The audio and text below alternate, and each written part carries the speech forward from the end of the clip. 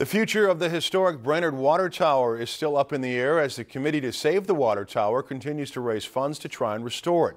Between $1.6 and $3 million is needed to restore the landmark, depending on what level of restoration the committee decides on.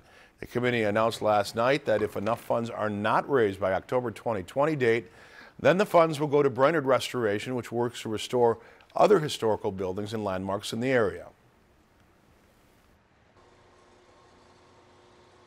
We are optimistic that we are going to raise sufficient funds, that if necessary, we can go to the legislature and get some help, possibly even the Minnesota Historical Society. And if it comes to it, to go to the council and ask that it be put on a referendum to the people. I believe it would pass hands down. The Brainerd Water Tower Committee is hoping to decide the level of restoration they want to proceed with at their next meeting on February 20th. The public is encouraged to attend.